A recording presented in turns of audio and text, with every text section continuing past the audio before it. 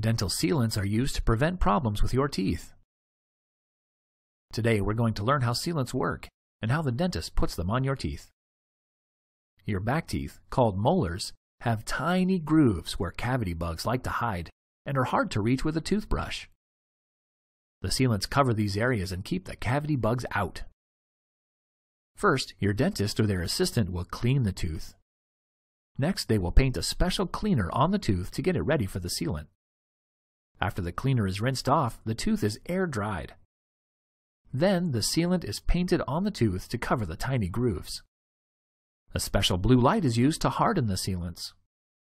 Your teeth will be safe from the cavity bugs for years.